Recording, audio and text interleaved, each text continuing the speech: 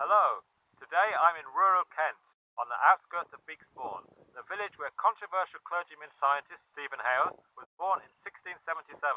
Hales, being a grandson of MP Sir Robert Hales, had a privileged upbringing at Beaksbourne, but after studying divinity at Cambridge, he stayed in Cambridgeshire, becoming deacon at Buckton.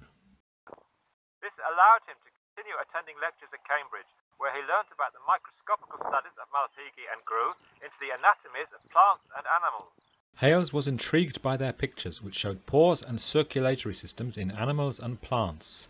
But after 6 years at Buckton, he became parish priest at Teddington, just outside of London, and it was there where he began carrying out experiments on animals to find out more.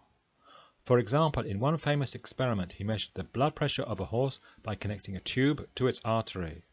As a result, he has been referred to as the father of hemodynamics, the study of blood flow, but he also gained notoriety for the cruelty of his experiments, which he carried out on live animals despite having misgivings.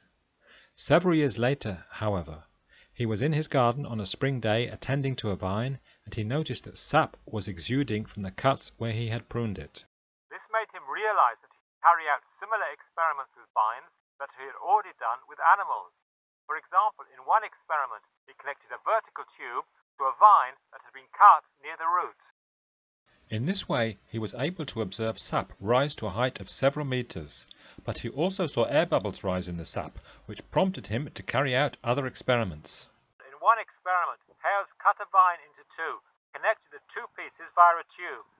In time, the air in the tube was replaced by sap, and Hales concluded from this that plants can release and absorb air. This led him to do other experiments, where he heated animal, vegetable and mineral substances to see which would release gases. Some of these experiments, when studied decades later by other 18th century scientists, would result in important new discoveries.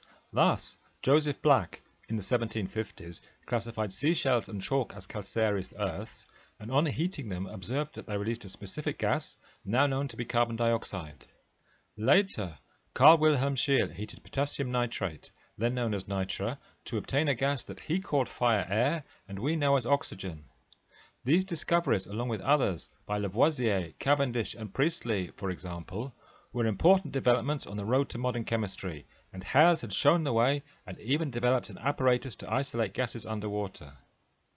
The apparatus is now known as a pneumatic trough, and the 18th century scientists who studied gases, including Hales, are known as pneumatic chemists.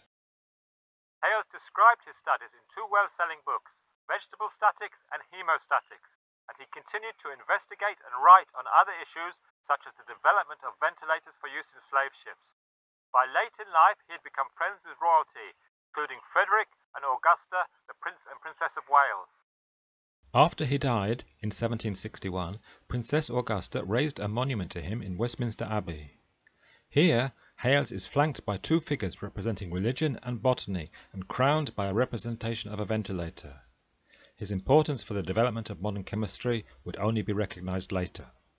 If you enjoyed this video, please like, subscribe, comment, or perhaps even check out my book, Episodes in Chemistry from Philosophical Gold to Molecular Machines, available at Amazon. Thank you, and I hope to see you again soon.